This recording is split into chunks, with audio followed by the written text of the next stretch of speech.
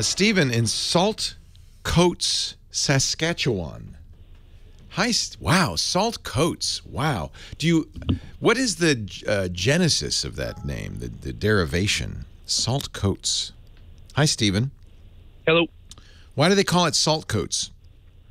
I have no clue. You live there. Yeah, my entire life I've never asked. Yeah. Well, I guess that's true. You know, I don't know. I live in Petaluma. Where does that word come from? In fact, no one knows. So, in school, we called it pepper jackets. That's good. Hey, pepper jackets. What can I do for you? Well, I just bought a HTC Vive. It's currently shipping to me. Oh, how exciting! I bet you're thrilled. I really am. I bought a bunch of VR games on the summer sale for Steam. Good. Oh, I didn't know that. Is that still going on? I got to run in. Yes, they still have it going on, I think.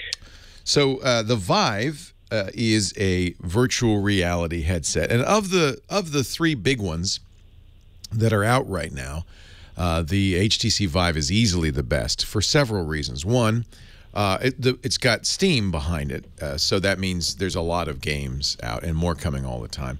Two, it comes with paddles. So you have not only the visor, but your hands can be in the virtual experience.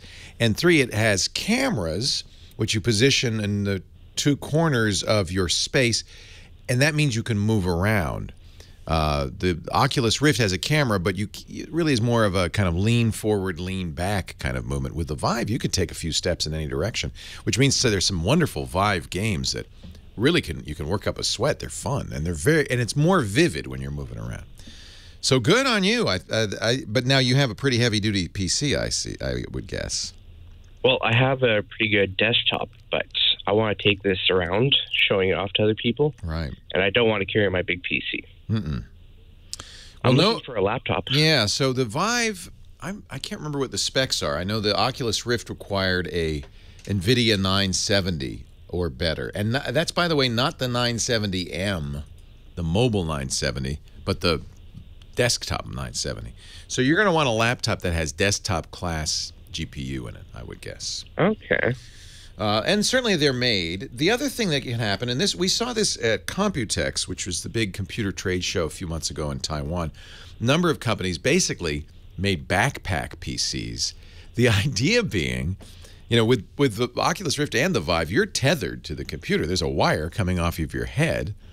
It's a fairly long tether, but you could trip over it. It's still there. The idea of these backpack PCs is you plug them into them, and now you're fully mobile. And there's no wire for you to trip over. So, but as far as I know, those are not out yet. I would guess if you go to HTC Vive's site, let me just see what they're saying in terms of specs. I would guess it's very similar. The Vive has, I would say, slightly better looking screen. Yeah, they say also a GeForce GTX N70 or Radeon R9 280 equivalent or better, i5 equivalent or greater, 4 gigs of RAM or better. It's a pretty hefty desktop. We had to build one for our ultimate VR gaming machine, and we put in the 980 titanium. But I'll tell you this, at least so far, the minimum specs are adequate, or more than adequate. You don't get a lot of times with video gaming, if you don't have the top of the line graphics unit, you have to lower the quality settings. Not the case with these VR games, so far anyway. They're all lowest common denominator. They're all guaranteed to give you the same results no matter what you're using, as long as you're up to the minimum specs. So don't feel obligated to get a 980. A 970 would be fine, just not a 970M. All right. Does that make sense? Should. Do you know anyone that... Well, there are a lot of gaming laptop manufacturers. That's a good question. That's a good question. I don't know if, there's Alienware. There's so many of them that specialize in this. I would guess because of the advent of these virtual reality helmets that somebody would be doing this. Alienware does have an Oculus. Wait a minute, let's see. Here it is. Alienware. Let's see. They have an Oculus desktop, Oculus Ready PC desktop. I don't see one for a laptop, but I know there are laptops that have desktop class. Aren't there desktop class GPUs in them? Maybe not. You know, these things are not only are these cards big, they generate a lot of heat. That might be challenging on a laptop. You might be better off. I wonder if you'd be better off getting a like a shuttle style case that would be portable but not laptop portable. How portable do you need it to be? Honestly, I have a full ATX case. I don't like carrying that around. No, obviously. Yeah, but if you had like a little shoebox size case, like one of these NTX cases, let's see. Yeah, that'd be probably that might be all right, right?